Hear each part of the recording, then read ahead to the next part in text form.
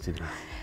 It's this 2-year-old who came in with a wheeze. She took an inhaler, a mask that goes over their face with like this big puff of air at the end of it. She took that, absolutely no bother. Sum up your role in 1 sentence. You can't, it's too varied. I would say that it's always very unpredictable. You never know what you're going to come into. You can have 6 patients one day and 22 patients the next day. I think that was about 8 sentences. Sorry. What do people misunderstand about your job? That you just clean up blood, White bums. white Change bums, nappies. vomit. Yeah. So much more to it than just that. Yeah. What has been the wildest experience in your career so far?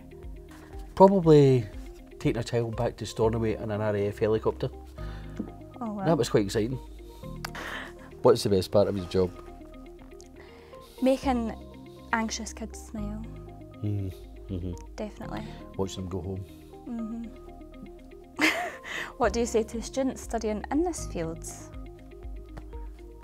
Do you know anatomy and physiology? If not, learn it. I would say good luck. It's hard, but it's worth it. Yeah. Definitely worth it. Certainly is.